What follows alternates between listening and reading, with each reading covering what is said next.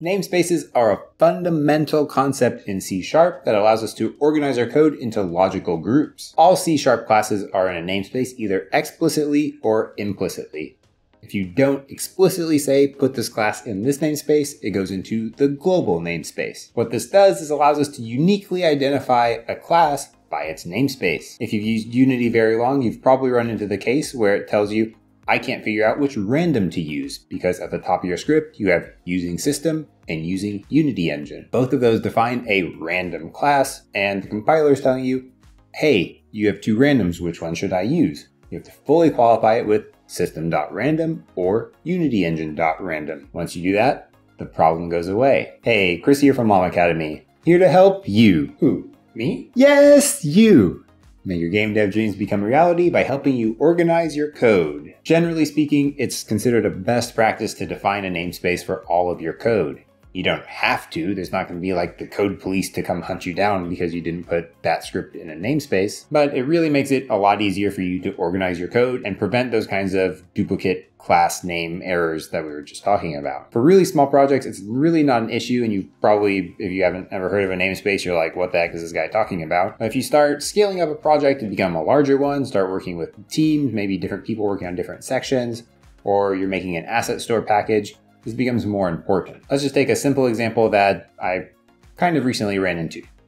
If we have a player class that is a mono behavior and it does some stuff about gameplay for the player, and then later on I want to save some data about the player. I make a new player class that stores whatever information about the player, like their health, their name, their unique ID for their account, whatever. Suddenly I have player that is a data model, it's not a mono behavior, and I have player that is a mono behavior that controls some stuff about the player at runtime. Now I have a conflict between the two. The compiler won't know which player I'm talking about. That's where namespaces come in. I'll have some namespace, maybe LlamAcademy by default, and I'd make one like player where I put the player movement, player action, player health, whatever stuff is going on about the player. Then whenever I'm like, hey, we're gonna make a save system, and I want to save some stuff about the player, I might make a LlamAcademy player model namespace where I put in stuff like the player class we just talked about that stores like their account ID and whatever else needs to be saved along with the player. This allows me to have two player classes that do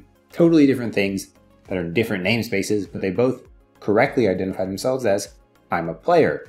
One is just concerned with gameplay and one is concerned with being a data model. I kind of just introduced a new topic on you, and that's a sub-namespace, or I don't know what the official terminology is for it. That's where we have LlamAcademy dot player, referencing LlamAcademy as a namespace, player is a namespace, but that player namespace belongs to LlamAcademy. So we have LlamAcademy dot player, and then I would add in like dot model for that data model piece. It's also important to say that there is no magic in creating a namespace. You just type namespace, space, and then basically whatever you want. You can use upper, lowercase, numbers, and underscores when defining your namespace. And that's it. There's no special anything else you have to do. So all this is doing is giving us a way to organize this code, keep it separate, and allows the compiler to understand that these are two different classes. You've seen the same concept of the sub namespace whenever you have to do something like scene management. That comes under the Unity engine dot scene management namespace. And at the top of your scripts, wherever you use like the scene manager, you'd see using Unity engine dot scene management. So that's just telling it, hey, we're going to use some classes from this scene management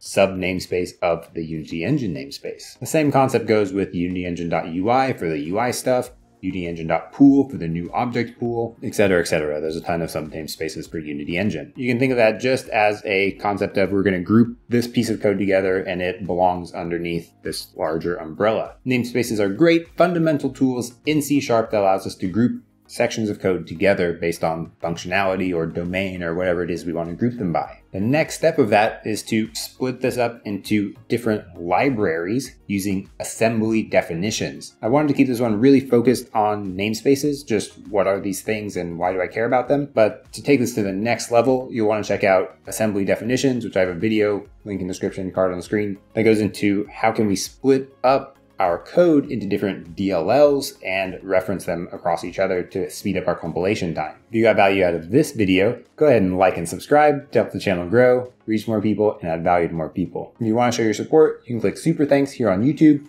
become a YouTube member, or go to patreon.com/LlamAcademy, get your name up here on the screen, get a shout out starting at the awesome tier, and some other cool perks too. Speaking of those awesome supporters, there's Gerald Anderson, Autumn K, Matt Parkin, Ivan, Rulin, and Iffy Obelus. And at the tremendous tier, there's Bruno Bozic. And at the phenomenal tier, there's Andrew Bowen. Thank you all for your support. I'm so incredibly grateful.